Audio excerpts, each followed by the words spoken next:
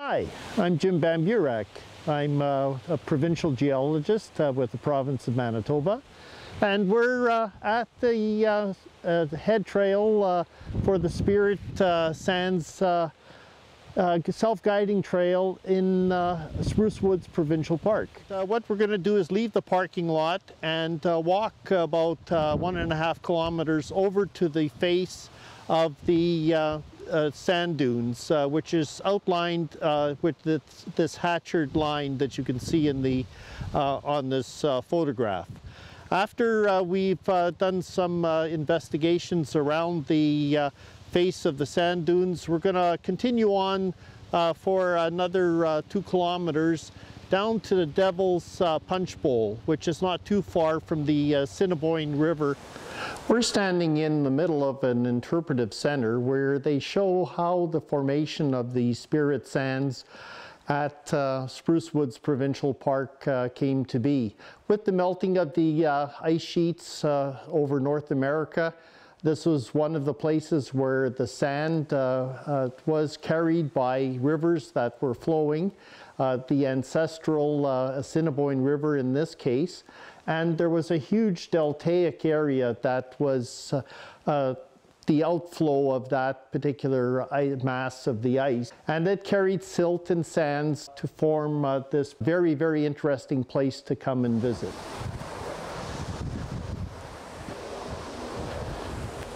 In the background behind me, you can see the bare sand hills. Some would say bald sand hills. That contrasts quite directly with what we see along the trail to this point, where all of the sand dunes are essentially in place by the fact that they're vegetated. They have totally been stabilized to the point where they're not moving. You could even almost say that they're fossil sand dunes. But directly behind us, there is no vegetation on top of those bare sand hills. And although they appear to be almost a desert environment, we really don't have true desert in southern Manitoba.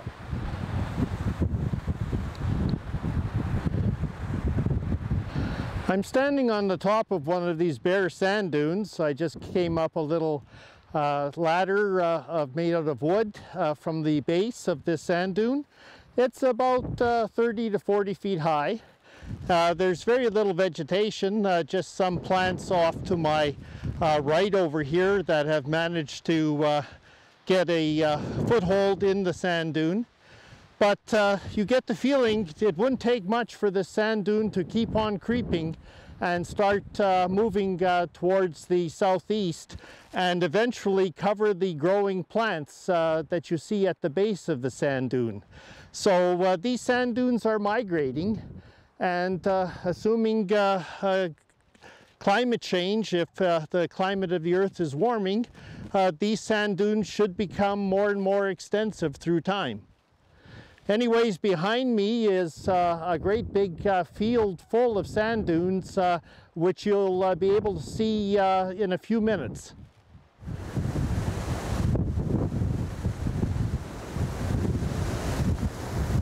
Now I'm standing in a little depression, a bowl-shaped depression on top of the sand dune, and you can see ripple marks in the sand in front of me right next to my footsteps. Now, one thing you can be sure, my footsteps are not going to be here long with this wind that's blowing today.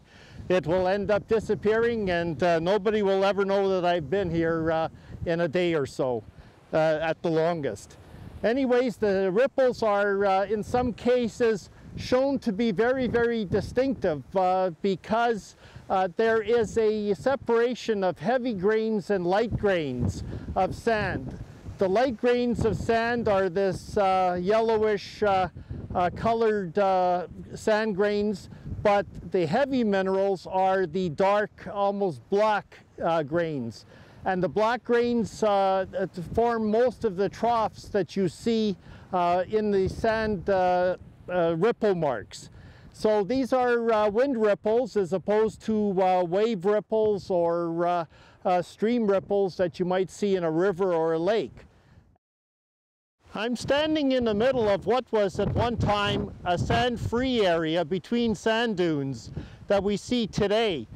Directly ahead of me, over to the southeast, is a large tree that one time was growing without any sand around it.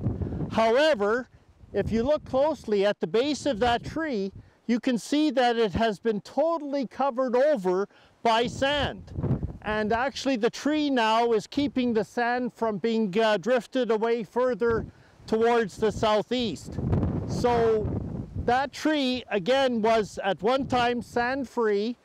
The sand dunes have moved towards it, totally enveloped it. The entire tree now is totally surrounded by sand at the base, and now it's holding the sand in place.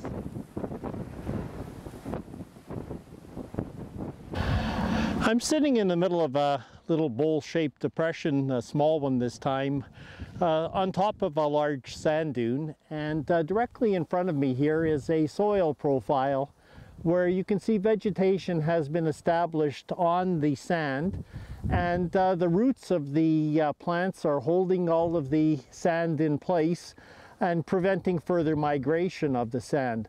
However, below the level of the roots, roughly about through here, you can see sort of an indentation.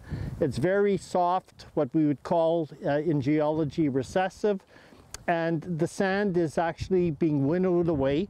And you can see the sand down in the bottom here, unconsolidated sand, and this sand is constantly moving. It is always being carried by the wind and is moving further and further away from where I'm sitting. And directly behind me are huge sand hills, and they're migrating constantly. So this sand is moving, and as it's being deposited, it's grain by grain. It takes a tremendously long period of time for it to build up to a large accumulation. Here it's only about a foot thick, but it's well bedded. You can actually see the bedding planes. The light and dark minerals are in through here, and it's generally horizontal at this particular place. And I'm being sandblasted because the wind is blowing right now. So I can definitely swear to the fact that the sand is moving. There is no doubt about that. But anyways, there's an established soil profile. Someday, probably as this gets undercut completely and the sand gets removed, this will collapse and it will actually become part of the vegetated material like you see in the bottom here. It'll hold the sand for a while, but eventually the sand will win out. I was reading in a little poster in the shelter down below. They felt that the sand actually was going to lose the battle to the vegetation because we get so much moisture more than a true desert area. So the sand in the Assiniboine Delta occupies a very small area of bare sand as compared to what it was at the end of the last glaciation when glacial Lake Agassiz was in place and the Assiniboine Delta was built into glacial Lake Agassiz. So things are definitely shrinking sand-wise. But again, coming back to what I said earlier, if there's truth to the global warming process, maybe the sand will ultimately win out.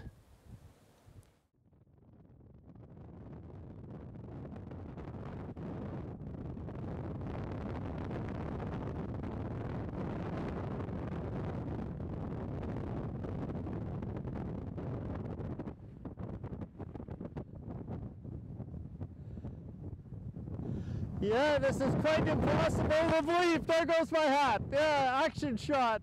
This is unbelievable. Standing on top of a sand dune and being peppered around by sand grains. You can see how they're blowing here. Unbelievable. Just right off my head. Nothing to it. Quite incredible. Dust in the wind, as they say. Oh, wow, what a wonderful life.